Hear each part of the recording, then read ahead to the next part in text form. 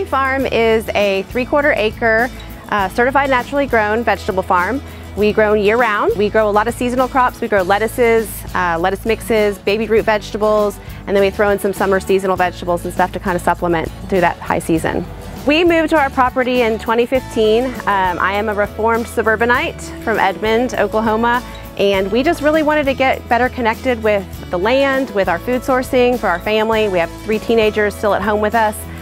So we brought them out here and got on YouTube and started learning about agriculture and about food sourcing, and kind of started as a homestead and then realized that we really kind of wanted to steer more towards the vegetable production side of things.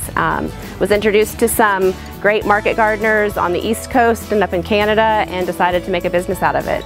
She had a high tunnel and told us about the NRCS programs, and so we started looking into that. Called our local extension office, had them come out and just kind of started that process. Okay, we'll come out and do a walkthrough of your property with you and let you know what's available and then do the conservation plan.